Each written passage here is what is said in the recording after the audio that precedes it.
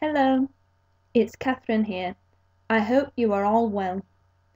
Today, I am going to talk to you about the NHS and what they do here in the UK.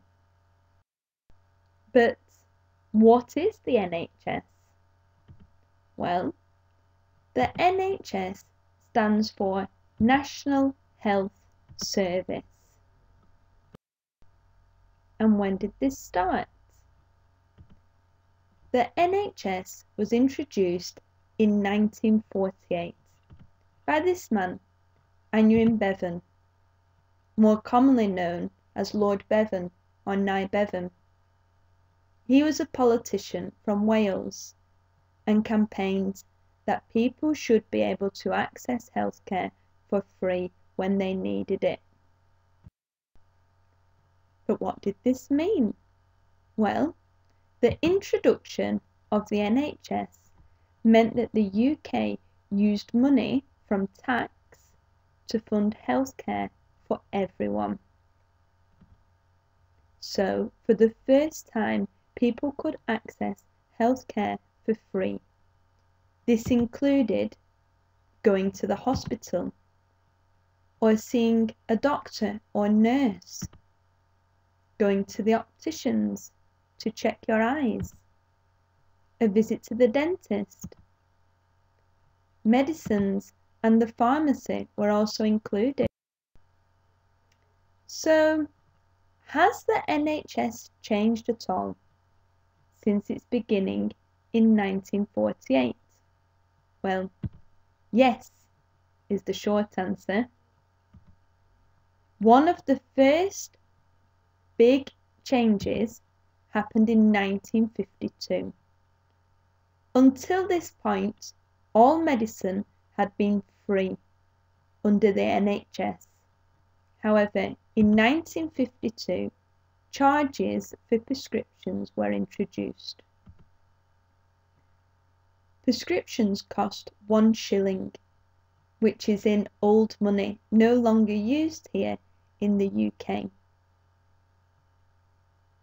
1 shilling would be around 50 pence in modern money, almost 60 cents of a euro. Prescriptions have increased over time, and now the price of a prescription is £9 per item, round about 10 euros. So, do the NHS just treat illness? Well, no. One of the focuses of the NHS is to prevent illness rather than just to cure. And in 1958, this was clearly seen with the programme of vaccinations for polio and diphtheria. Nowadays, the NHS give out many vaccines to prevent lots of different types of illness. And hopefully, soon we will be able to have a vaccine for the coronavirus, which the NHS will distribute. Here you can see the start of the vaccination programme for polio. Also, by pooling together the taxes of the country into one national health service, we've been able to engage in groundbreaking medical treatment. There's too many to share with you all, but here are some of the highlights.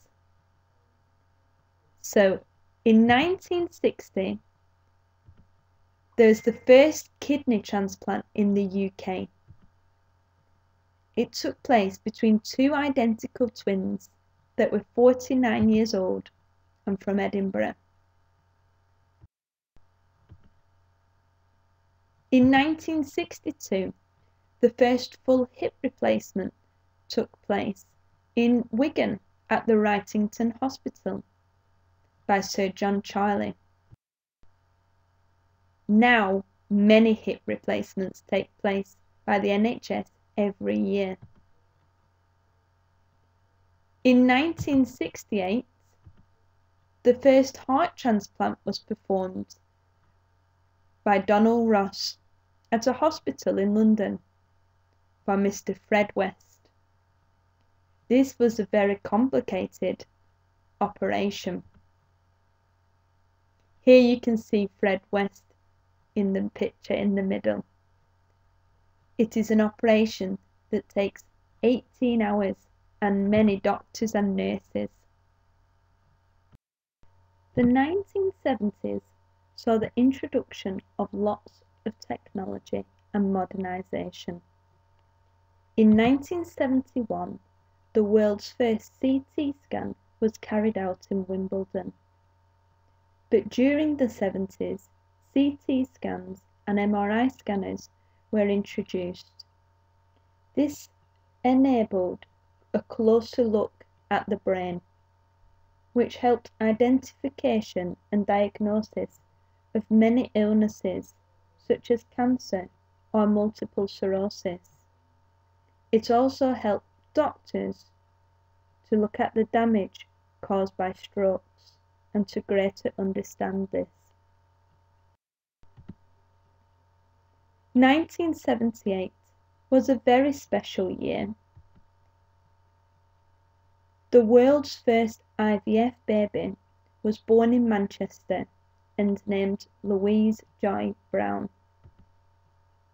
Here you can see a picture of the world's first test tube baby and the very happy parents. Now over 1 million children are born in this way. Further groundbreaking treatments took place in the 80s, and 1980 saw keyhole surgery used for the first time to remove a gallbladder. This development meant that there was less risk of infection, as a large cut for surgery was not needed, making the treatment safer for patients. The NHS continued with its ideology of prevention rather than cure, and in 1988 introduced a breast screening programme for women aged 50 plus to try and identify early problems to reduce breast cancer deaths within this age group. In 1994, the NHS Organ Donor Register was set up.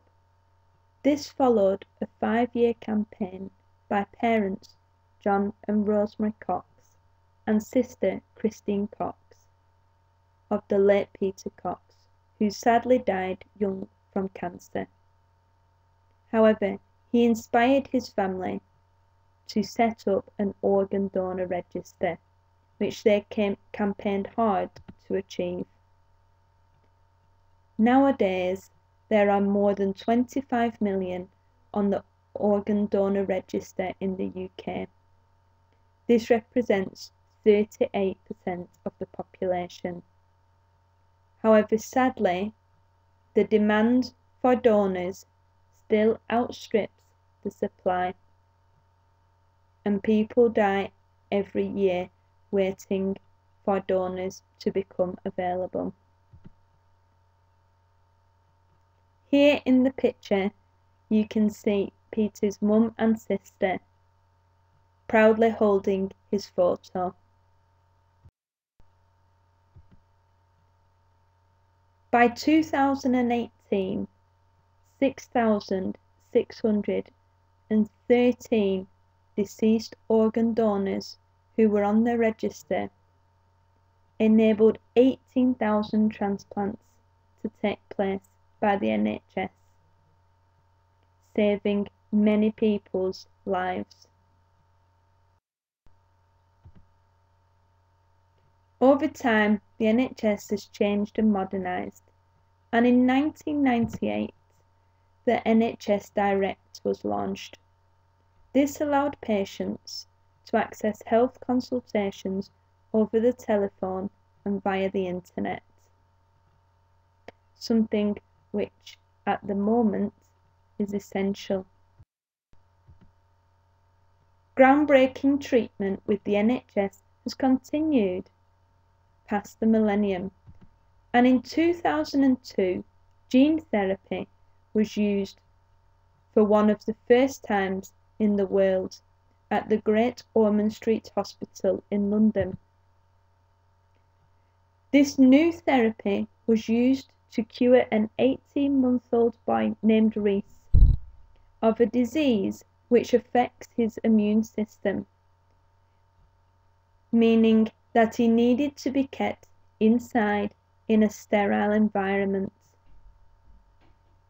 Because of this, it was known as bubble boy disease, as he needed to be kept in a safe bubble.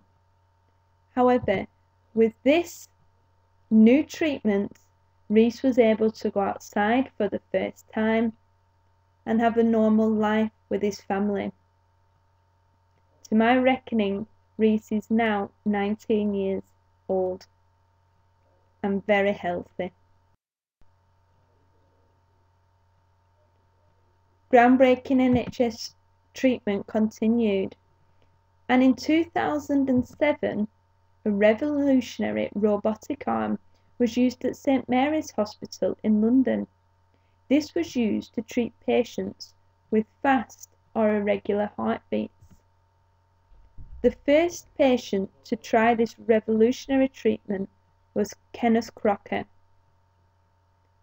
Here you can see the doctor controlling the robotic arm with a remote control.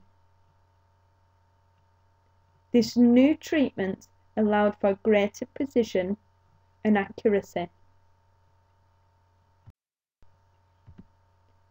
The NHS's aim of prevention rather than cure continued in 2009 with the introduction of the programme named Change for Life. This was a programme aimed at families to make healthy lifestyle choices, such as changing sugary snacks for fruits or doing a little exercise every day. In 2011, the first man in the UK received a plastic heart. This is quite incredible.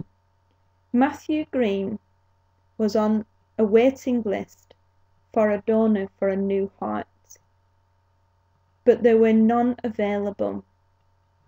So he engaged in this new treatment to have a plastic heart. This allowed him to survive for 2 years until a donor became available. This plastic heart saved his life because he would not have been able to wait the 2 years until there was an appropriate donor. In 2012, Mark Cahill was the first person in the UK to receive a hand transplant at Leeds General Infirmary. And in 2018, we celebrated the 70-year anniversary of the NHS. Sometimes it is easy for us to forget the amazing work that the NHS has done over the years and take for granted that here in the UK we are able to access healthcare for free.